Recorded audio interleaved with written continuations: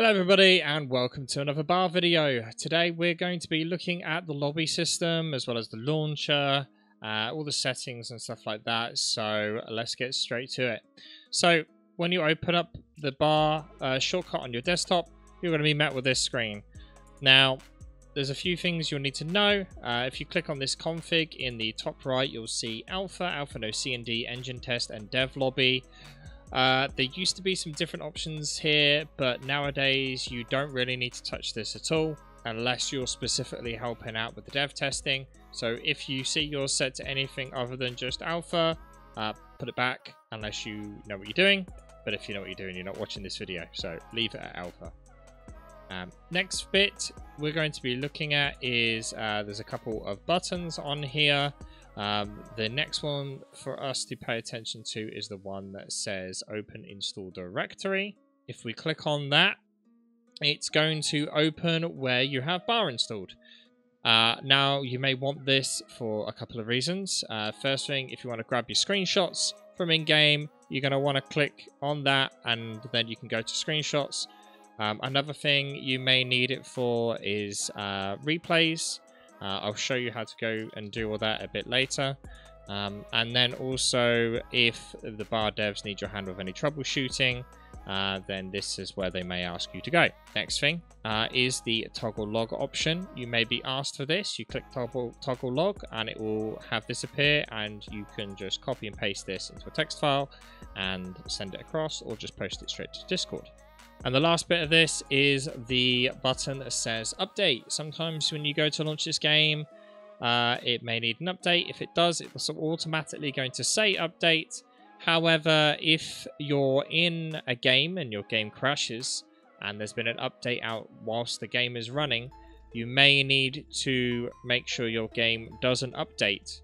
To do this, just untick the tick box that says update, and that will allow you to launch the game straight away without any updating, and then that way you'll be able to rejoin the game that was in progress and get back to the game without having any issues. Okay, so now we've done that, we're just going to click start and we're going to go straight in. Okay, so here we are in the main part of the lobby system. Now on the left here you can see single player, multiplayer and co-op, replays and help. So first things first, we're going to go straight to single player. And in single player, there are a couple of options that you can go through. We have skirmish, scenarios, and load. We'll go through them from the top first. So skirmish. Now skirmish is a open skirmish. You can completely change the settings, change how many AI you want to go against, if you want them to be on your team. This will be set up the exact same way you would set up a multiplayer game. The only difference is that you won't have some of the options that you see in the multiplayer lobby, such as locking and unlocking a battle, because you don't need to do that. But in terms of changing a map and adding teams, they're all there, and all you would do is select them all and just click the start button, and that would get you straight into a game. Now, to configure all this properly, we're going to go through that in the multiplayer one and get it all out of the way in the same time. So if you don't know how to do those, stick around for the multiplayer section. Next bit, scenarios. Now scenarios are some predefined missions. It's the closest thing bar has to a campaign at the moment, and you can go through, choose one. They're in order of difficulty, and when you select one, so we're just going to pick one here, you'll be met with this screen. It will give you a bit of information about what you need to do, as well as difficulty and faction choice. And then you will always make sure you read the bit at the bottom that gives you some tips there on how to complete it. Once you've done all that, click start scenario and you're off. Okay, next section, load game. Now this section isn't currently available as such, as the saved games feature doesn't work at the moment. Now with single player covered, we're going to move on to replays. Now, if you click the replays button, you will see all of the replays of any games that you've currently played, including anything in single player. To start one of these scenarios, all you need to do is click the start button, and these are all the scenarios located in the demos folder in your install directory. Now, if you want to get any replays from games that you haven't played in, say for example you want to look at the 1v1 final from the tournament and see what both players did, you go and click the download button, which opens up the bar's website. And then what it will do is it'll open to the replay section. From here, you can see every game that has been played, and you can search for a replay. You can filter by player, by game type, and by date range. Once you have found the replay you want, you click on it, and then you hit the download button. Once your file is downloaded, you copy the file into the demos folder, and then when you go back to the replays section, there will be a refresh button. You hit the refresh button, that will then bring the new replay up. Okay, now moving on to multiplayer and co-op. Select battle list, and now we have all of the lobbies that are currently open for the game. Now, there are some filters at the bottom for password, friend, running, and locked. If we quickly turn these off, we will see a whole bunch of lobbies that are currently not accessible to us. Now, you'll see some different colors here. Purple is passworded. Red is locked. Blue is empty. Yellow is in progress. And green is open, and the game hasn't started yet, and there's players in there. So generally, you're probably going to be joining either a lobby that is green or a lobby that is blue. Unless you're wanting to spectate, then obviously you want to jump in one of these games that are already in progress. Okay, so we're just going to find an empty server here for us to do testing with. And here we go, we jumped into this server here. First thing we're going to need to do just quickly is we're going to lock it. You can lock it by clicking the lock button there. Lock makes it so that no one else can join the room while you're making changes. Or if you want to have just you and your friend in, you can open the room, let them jump in, and then lock it again so that no one else can get in. To unlock a room, click the unlock button. Now, the next thing you want to do is set what kind of game you want to play. So to do that, use the preset option here and select the game type you want to play. For example, we're going to do co-op versus AI. So you would click the co-op option. Okay, and that changes all the preset settings to that. If you want to change the amount of team size, you can select it from here. Next thing we'll want to do is pick a map.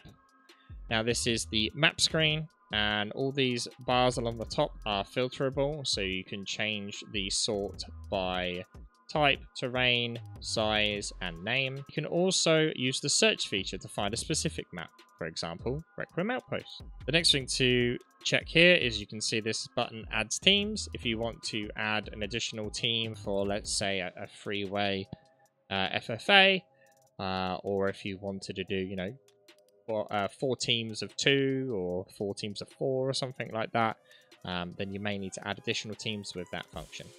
Next thing for us to look at here is the start boxes on the map.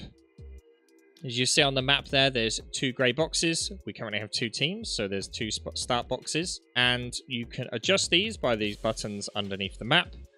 These indicate the start boxes and their positions, and the plus and minus allow you to manually add and remove a start box. Now you can also adjust these start boxes manually by clicking in the bottom right hand corner where there's a little line, and you can drag these to whatever size you want, making it quite useful for doing some custom shenanigans. Now if you want to reset them, you can use the split start boxes option and move that bar to wherever is accurate. All of these split the start boxes to a certain degree, but this one splits it straight down the middle, and you can go all the way up to 50%, so you can spawn anywhere on either half of the map. Now the next thing to get you started on is the AI. Now there are a bunch of different AIs, and as you see here, we have to pick one, and this will be that player. So at the top we have Barbarian AI. These are the most skilled and hardest AI that Bar has to offer. They can be customized by selecting the cogwheel before you select the AI. So if we go ahead and click the cogwheel here, we will see what options we can give to the Barb AI. So we've got line of sight vision, enables global line of sight. This means they'll be able to see anything, anywhere. Merge neighbor barbarians. This basically means that if there are 2 AI commanders that spawn too close to each other, they will just work as one unit instead. So you may end up seeing two commanders that are red, for example, and they will both be working together rather than as individual entities. Disabled units, this you can physically disable individual units. We don't worry about load game config. And then the difficulty profile, this is how you adjust how difficult the AI is. Once we've done that, you click on the Barbarian AI and it will add it with all those settings. Now, the other AIs, we have Simple AI, Simple Defender, Simple Constructor. Now, these are basic AIs. They're probably where you're going to start off with. As you would expect, a Defender-based AI will do mostly defending, and a Constructor one is going to mostly just build a bunch of stuff. And then the Simple AI is the most well-rounded of the simple ones. Next is the Scavenger Defense and Raptor Defense AIs. These are both the AIs for the special game modes that are wave defense style. You only need to add one of these per game mode to the game in order for it to work. You can play as both of these, so if you're playing with your friends, all you need to do is add one of these AIs, that starts the game mode, and then you join the team with the scavengers, for example, and have your friends on the other team, and then you will get to play as the scavengers versus them instead, which might make for a bit of a fun Friday evening. Next, we have the Inactive AI. This AI is purely for testing, so you don't need to worry about this at all, unless you want to, mess around, try some builds out. You might need to put this in so that the game doesn't automatically finish. And lastly, we have the Control Mode AI. This is for the Control Point game mode, which is currently in development. Okay, now that's done. The last thing for us to look at in the lobby here is the advanced options. Now there's quite a lot of options in here for us to go through, so we're just going to briefly go over what's available on each tab. So we start here with the other tab. Now this is everything from water level on the map, is it lava, starting metal, energy, so on and so forth. There's a couple things here for you maybe to notice is the anonymous mode. This is useful for free-for-alls if you don't want people to know who each other is, so you can't like snipe one person in particular. Everyone will just be question marks, and then it makes it a bit fairer in free-for-alls. Next tab we have is scavengers.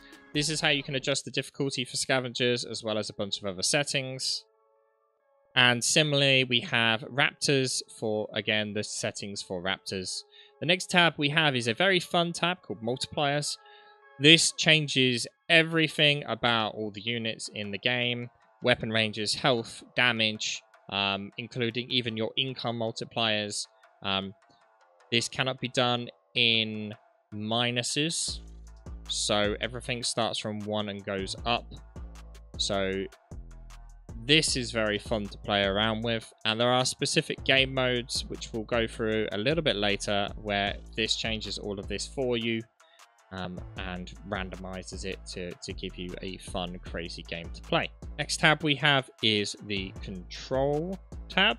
This again is for the control point mode, which is still being worked on. Next we have restrictions. This is for restricting units. So if you want a game with no Tech 2 or Tech 3, no nukes, you can do that. Just come in here, tick the boxes, problem solved. You want to make a game mode that only has 100 units. You can do that. Come in here, change that. One thing to note, buildings also count as units. So if you are changing this setting, just bear that in mind. And the last tab is experimental. This is where you go if you want to turn on things like the Legion faction, or if you want to test out the new commander changes or Umbercom, for example. Or if you want to enable scavenger units, which if you've played the scavenger game mode, you will know what they are. Once you have made all the changes you want to make, click apply, and this will transfer all the settings into the lobby. The next thing we have to discuss is chat commands. Now there are still some things you need to do by manually typing stuff in, and there are buttons for that. And the first thing you're going to need to do before you can do any of these commands is give yourself boss of the room. To do that, type !boss followed by your name. Press enter, and this will then make you aware that the boss mode has been enabled for you. Now, these next commands I'll go through pretty quick. There is the gatekeeper command. This enables you to set the room specific to friends only. Obviously, if you want to do that, you can do that. If you want to leave it open, don't worry about it. I personally have never used this. Next command is rename. If you want to rename your room, to change it to be whatever you want, type $rename, and then space, and then whatever your name is for the room. And after that, we have welcome message. If you want to make a welcome message for your room, type $welcome-message, space, and then your message. It doesn't have to be bracketed or anything like that. It just knows what you want. Then when a player joins your room, a pop-up comes up. Not really a pop-up, but a message comes up in the chat on the right-hand side, and it gives them the message. If you're a streamer or a content creator and you want to link your Twitch stream, for example, you can put a message in there saying, hey, come join my stream. Or if you're doing a specific game mode, for example, like you're doing a meme one, you could explain what memes you are doing in there. And the last command for us to talk about is the meme command. You type $meme and press enter. That will give you a couple of options. As we see here, the options are ticks, no defense, greenfields, poor, rich, hard T1, crazy, undo, and deathmatch. Undo obviously undoes all the meme changes. And for example, we're just going to type exclamation mark, not exclamation mark. I'm going to type $meme crazy, and it will just randomly pick a bunch of things for us. Now you can go in afterwards and change these settings manually in the advanced options, as I showed earlier on, so just bear that in mind. And that's it in the lobby section. Let's go back to the main menu here, and we can see on the right hand side now that you've got the welcome section. That is the general news for the bar, and everything from tournaments and stuff will be posted there. We have the chat. The main channel here in chat is linked into the main channel of Bar Discord, as well as the newbie channel is linked into the Mentor Academy program. So if you're a new player and have questions, you can ask in either of those channels and someone will help you out. After that, we have the Friends tab, which is obviously where you add friends and you can talk to them and stuff. Settings is for lobby settings, not game settings, just the lobby. And then finally, we have the download section. This is where you will have a list of your maps that you're downloading, or for example, older versions of the game. For example, if you're watching a really old replay, you can see the progress of them there. Only other thing you might need to know is the keys button at the top. If we click on that, it will show you all of the keys for the game, which will be useful for you to know. And you can just close that with a button at the top right. And that's it. I hope this has been useful for you. I did have an older version of this, but then the lobby changed. So here's an updated version for you all. And thank you all for watching, and I'll see you guys next time.